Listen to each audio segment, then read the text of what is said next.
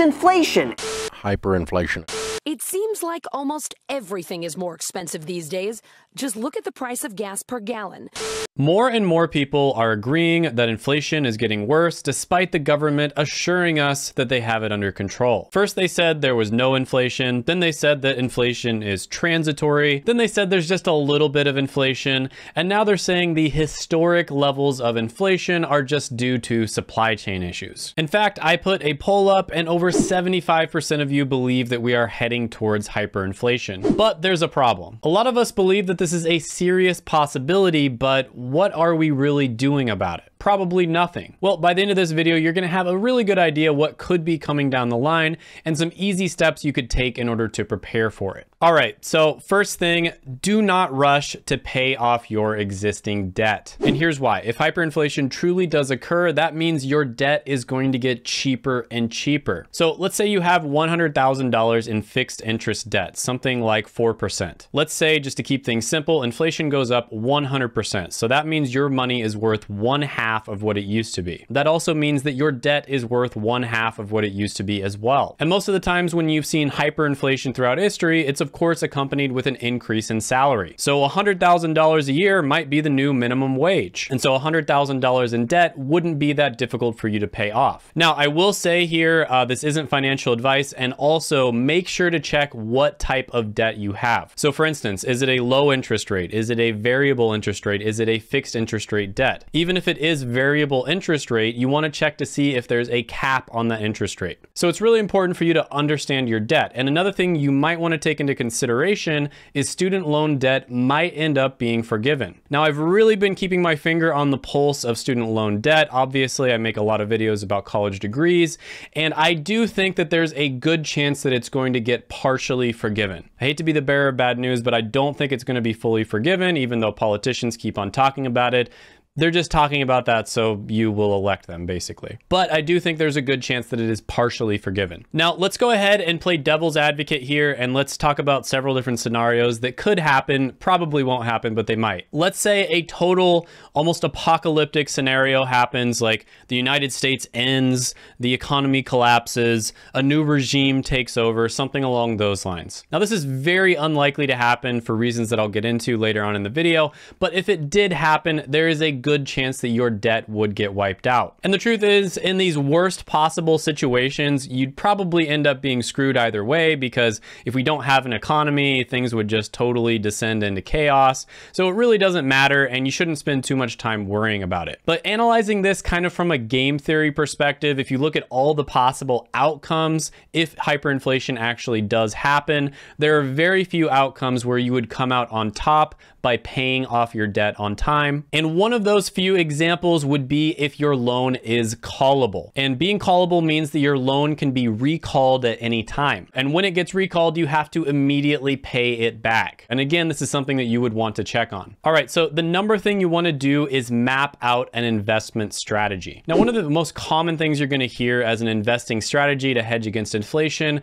is going to be investing in precious metals like gold. And it is true that when the United States had inflation issues in the 70s, gold did spike. So it was a good hedge against inflation when it happened in the 70s. However, since the 70s, gold has performed worse than just about any other asset class out there. Index funds, for instance, which is a very safe investment, since that time, even the bad ones have gone up over 16x, whereas gold has barely doubled. But again, let's take it worst case scenario here. You're putting your money into gold because you think the United States is gonna collapse, right? It's gonna end like the Roman Empire did. First of all, very, very unlikely. I do think the United States will eventually collapse, just like every empire does. But in the case of the Roman Empire, and I'm actually a huge fan of history, it took a very, very long time. It was a gradual process for the Roman Empire to collapse. And yes, they did have a lot of the same inflation issues that we're having today. So the US dollar, first of all, is the petrodollar. So everyone has to use it, and it's linked to gas. It's also the world's reserve currency, and everyone else bases the value of their currency on ours. And on top of that, the US dollar is backed by the US government, which has the most powerful military in the world. And on top of that, we are still very involved in the geopolitical scene, and we're basically still the world police, which Don't even get me started on that one. And all of these are reasons that inflation hasn't hit us nearly as hard as it should have after we printed trillions of dollars during COVID. And without a doubt, it is going to take a long time for the US to lose their throne. These sorts of things do not happen overnight. But that's just my opinion. And with that being said, it is still possible. So let's go ahead and play devil's advocate, right? So another situation, the US as it's currently known, maybe it ends up splitting in two, maybe it ends up getting into a war and we lose. First of all, if you're using a company to buy gold for you and store it, which most people do, how are you going to know that you're going to be able to get a hold of that gold? If the world goes to war or we lose a war or something along those lines, how are you going to be able to enforce making that company give you the gold that you bought from them? How are you going to make them honor their end of the bargain? You're probably not. There's no way to enforce that. Now, the second thing that people do is they buy their own gold and then they store it themselves. And first of all, that's really difficult to hide. It's also really heavy and difficult to move. It's not very liquid at all. It's very difficult to convert gold into money. And on top of that, it's not the easiest thing to trade. Like, can you imagine taking a gold bar into a market and then trying to trade it for like 20 loaves of bread? I'm not hating on gold. I don't want to give you that impression. If you want to keep it as part of your portfolio, you know, that's totally fine. What I'm saying is it shouldn't be your only hedge against inflation. A much better hedge against inflation, in my opinion, is cryptocurrency and specifically decentralized finance. First of all, many cryptocurrencies are designed to be deflationary. That means they actually gain in value over time. And this is because the total supply of the cryptocurrency either stays stable over time, like it has a maximum amount of supply, or in some cases, it goes down over time. So for instance, with Bitcoin, everyone knows about Bitcoin, there will be 21 million total Bitcoin ever created. There will never be 21,000,001 Bitcoins. And over time, especially towards the beginning, many of these Bitcoins have gotten lost. So a lot of people estimate that there's more like 17, maybe even as low as 15 million Bitcoin that will be left. And that supply is going to keep going down over time. Now, Bitcoin is the most well-known one, but in my opinion, there's even better hedges against inflation in what's known as decentralized finance, or DeFi. And DeFi is built on the blockchain and it gets rid of many traditional problems of finance, such as inflation, government manipulation, censorship, and corruption. And it's a pretty complicated subject, but this is something that I discuss in my Patreon, where you can get access to a private community, my buy and sell alerts, as well as one-on-one coaching from me. There's also a premium Discord community as well, and you can find all of that down in the description below. Number 2 on the list is to keep your costs low. Now, I know this is boring. It's almost like getting a lecture from Dave Ramsey, but it's really important, okay? And it's especially important if you're living in a first world country to keep your costs low. If you're living in a first world country, you are living in a toxic consumer culture where you are likely spending way more money than you need to on stuff that you absolutely don't need. Right. Consumers. Now, first of all, I'm going to talk about some traditional ways to keep your costs low. I'm not going to lecture you too much because I know you might have heard some of these, but I'm going to talk about the most important ones.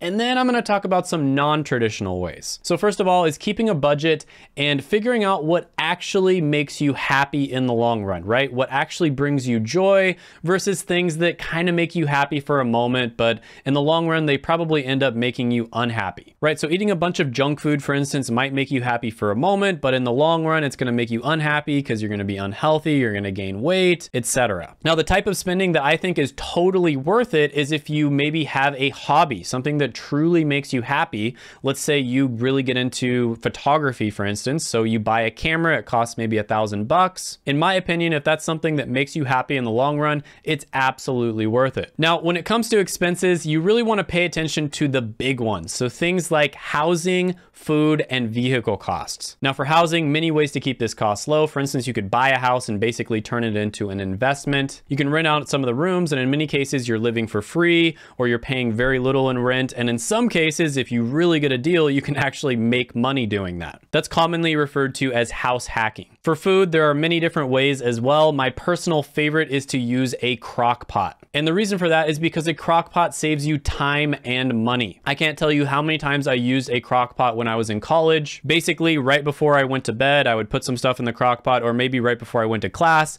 I would set it for 5 hours or 8 hours, whatever it was. And then when I got home, it would be done. There were many times where I lived on less than $100 a month when it came to my food bill. Now, when it comes to a car, again, just a really quick tip, there's a lot more to this, but generally speaking, you want to get a car that has about 10 years of depreciation. And what I recommend is getting a Toyota or a Honda because they are super reliable. Now, non-traditional ways of saving money. This is something that I've talked about a couple times on this channel, and in my opinion, this is super underrated. And it's also not something that everybody can do, but it's something that you should consider. And if you're in a position where you can do this, this can be a huge opportunity. So if you live in a big city, maybe consider moving 10 minutes outside of the city where home prices are probably half, and cost of living in general is probably half as well. You might also consider moving to a more affordable state. Some states are much more affordable, as well as being more tax friendly than others. Now, this is a big one, and I know not everyone's going to be able to do this, but consider moving to a more affordable country. There are many countries where your money or cryptocurrency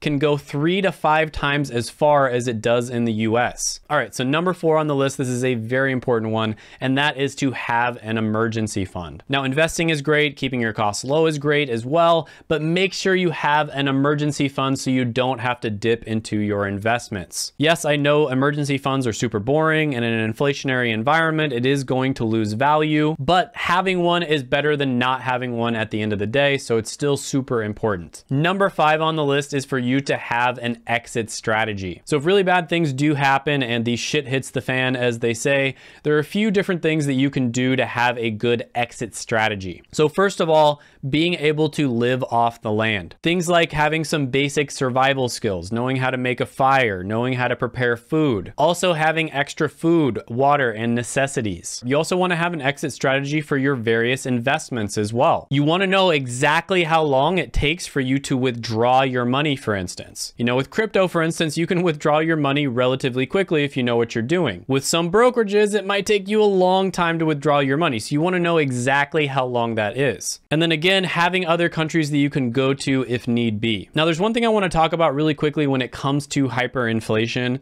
I think this word is thrown around a lot, and there's a lot of people who have different definitions of the word. So Investopedia, for instance, has hyperinflation at 50% inflation per month. So we are definitely nowhere near hyperinflation by that definition. Now, there are other definitions of hyperinflation that are a lot less than that, and those might be possible, but in my opinion, the more likely scenario is stagflation. And stagflation is basically where economic growth is stable or even goes down, but prices go up and unemployment goes up. And usually this is not accompanied by an increase in salary. Now, stagflation is a little bit different, and I'm probably going to end up making a video on that. But the point here is I don't think we're going to get to levels of 50% inflation per month. Now, if you enjoyed this video, you'll probably also love this video right here.